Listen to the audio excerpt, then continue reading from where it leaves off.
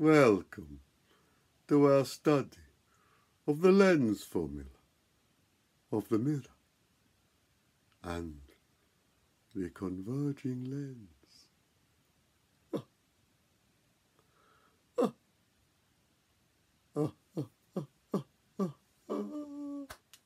So, after a short break, here we are again doing yet another experiment.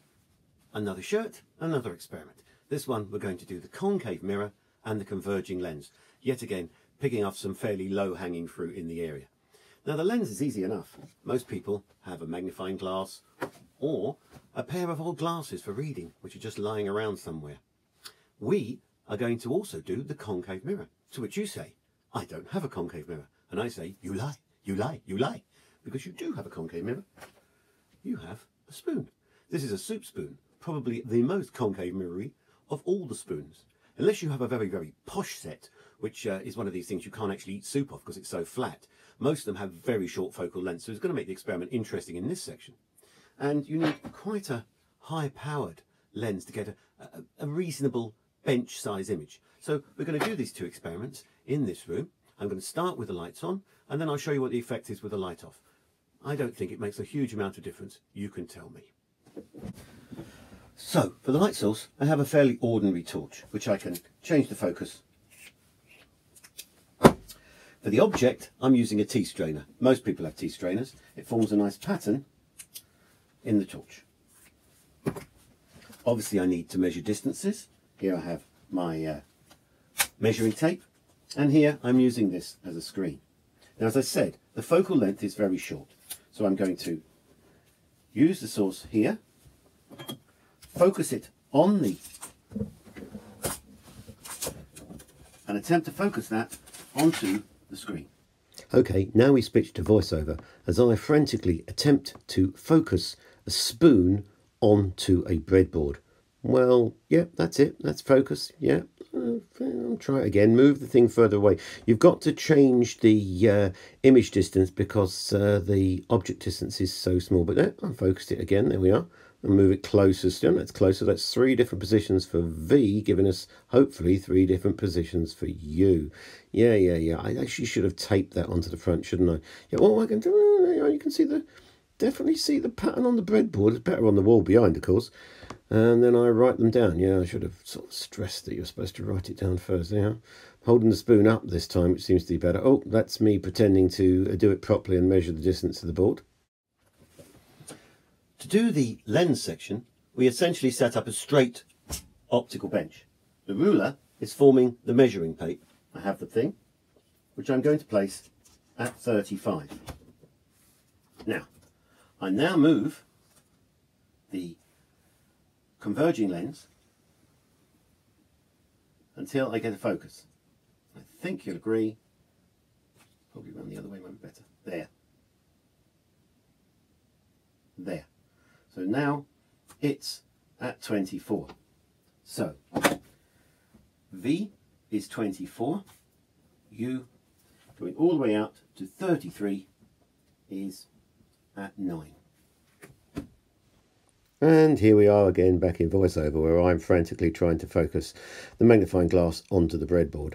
Now I'm tapping it so I can see exactly where the distances are. From the screen to the magnifying glass, that's V, obviously, the image distance, and from the tea strainer to the lens, that's U. Changing position now, and I'm going to do it again so I get more than one reading. There's me holding it so I can say you're supposed to be looking straight down to avoid parallax. Remember, you're supposed to look straight down onto measuring tape. Okay, give up, he can't find it. Why can't he find it? Because he is at the moment inside the focal length. The distance between the tea strainer and the lens is smaller than the actual focal length. Now, how can we be sure we don't do this? Of course, one of the problems of this experiment is you're trying to form a virtual image because you're essentially inside the focal length. So you have to find an approximation of the focal length beforehand. And to do that, you have to use a distant object, usually the window.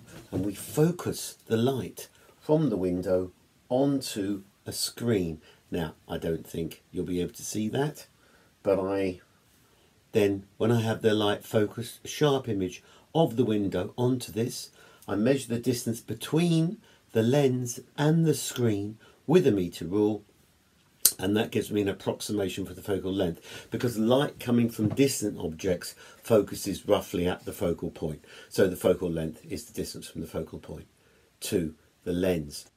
And here I am once again. Now, of course, you can't see the image, which is a terrible pity. I tried it in a light room, I tried it in a dark room, and with the camera you couldn't see really the image onto the screen. You can nicely see my ball patch, I think. Here I am writing down the distances very carefully. Oh, look how carefully I'm doing this.